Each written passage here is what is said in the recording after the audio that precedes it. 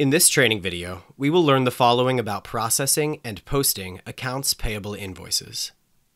How to properly fill out the session information line. What to use for the invoice number field. 1099 coding and how it is defined. How to code the expense line properly. What to enter in the transaction description line. And how to run an unposted transaction report and post the session. First, you will need to enter accounts payable invoices by clicking on Transactions on the navigation toolbar, and then on Invoices under the Accounts Payable heading. Next, you need to enter the session information. For accounts payable invoices, we recommend beginning the session ID using AP, which represents accounts payable, and then the 2-digit year, month, and day. Any other designation may be added to the end as you deem necessary. Labeling session IDs this way will naturally sort your session IDs in date order and by transaction type. Leave the session status as batch to post.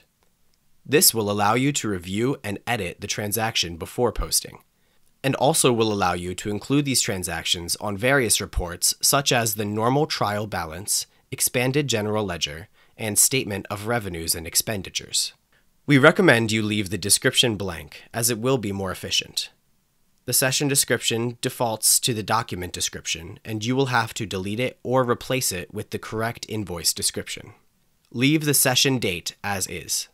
Click Start to access the document information and begin the invoice entry process. In the Invoice Document ID field, enter the invoice number provided by the vendor, or create your own invoice number.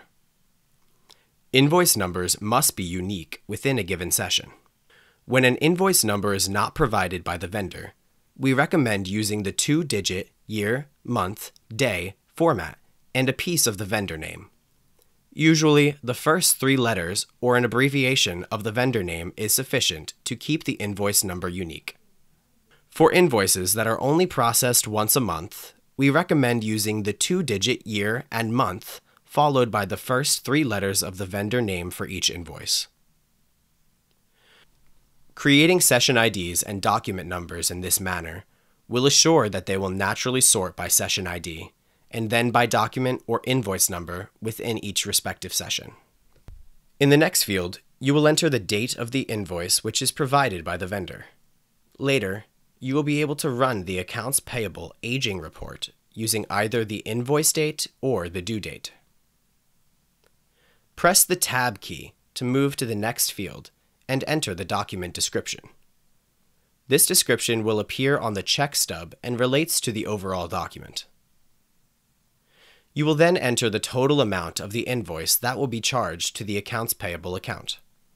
Press the Tab key or click in the Amount field and enter in the total amount. Next, you will select the vendor by either keying in the first part of the vendor ID or by selecting it from the drop-down menu.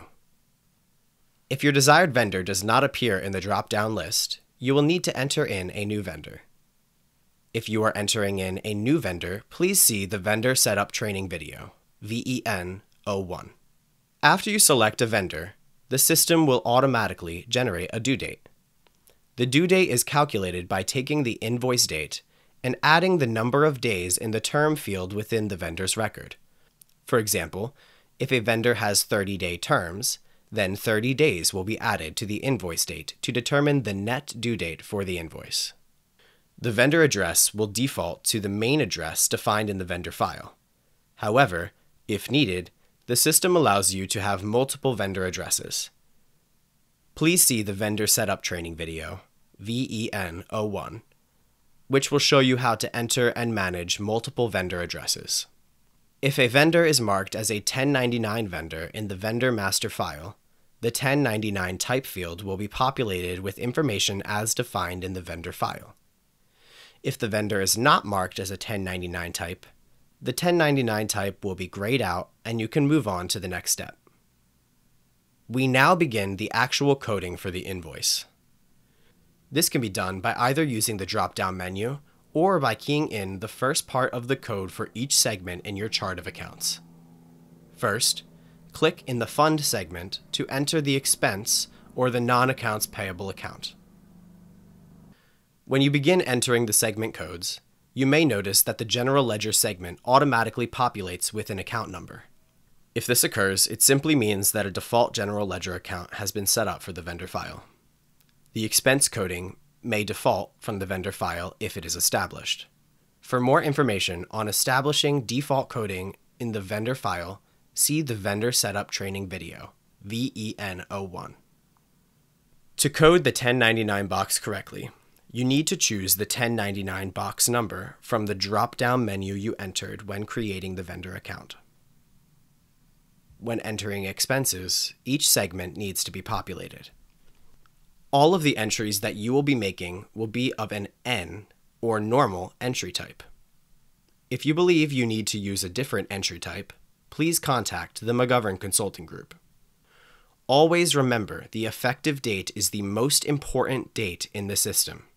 This date defines the period in which the expense and accounts payable activity will appear.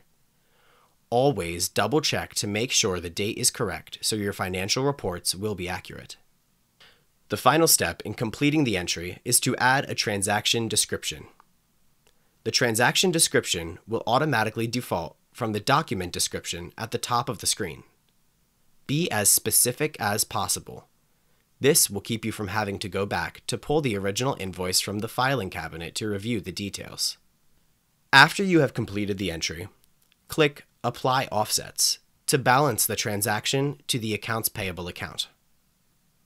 If an error message appears that the account offset cannot be found, you can key in the second line to manually balance the transaction totals to accounts payable. Please refer to the Setting Up Offsets training video, STP40, to learn how to set up offset account assignments. After all the data is entered and you are ready to save the document, the system performs several checks before the document can be saved. First, it will check to determine if it is balanced by effective date, then by fund. Entry types are valid based off of the effective date being used. The document amount will equal transaction amounts, and debits must equal credits. When these are all valid, you can save your document by clicking on the Save and New button. Repeat this process until all of your invoices are in. You may then review the unposted transaction reports or post the session. Once all of your entries are in, you are ready to move on. To run a report for your unposted transactions, click on Reports on the navigation bar. Scroll down to Transactions and click, and then click on Unposted General Ledger Transactions. To learn more about unposted transaction report setup and running reports, see the Unposted Reports Training video, RPT01. After you have run your reports and determined that adjustments need to be made or if additional items need to be added, you may do so up until the time that the session is posted. To make edits or additional entries to an existing session, go back to Transactions on the navigation menu and click Invoices below the Accounts Payable heading. Find the original session in the list and double-click the session ID to access the information in that session. Note that only unposted sessions will appear in this list. Once a session is posted, it will no longer appear in the list, and if corrections need to be made, it will require a correcting entry. Please see the Correcting Transactions training video, API01, on how to correct an accounts payable invoice. After all edits or additional entries are entered, you are ready to post the session to make it a permanent record within the system. To post a session, click the Transactions tab on the navigation toolbar, and then on Invoices below the Accounts Payable header. This will return you to the list of unposted sessions. In the list of unposted sessions, click the box next to the session you are posting. Once the session is chosen, click on the Post button to post that session. To recap this training video on accounts payable invoices, you should have learned how to properly fill out the session information line, what to use for the invoice number field, 1099 coding and how it is defined based on the vendor, how to code the expense line properly, what to enter in for the transaction description, and how to run an unposted transaction report and post the session. True North Training. Never feel lost again.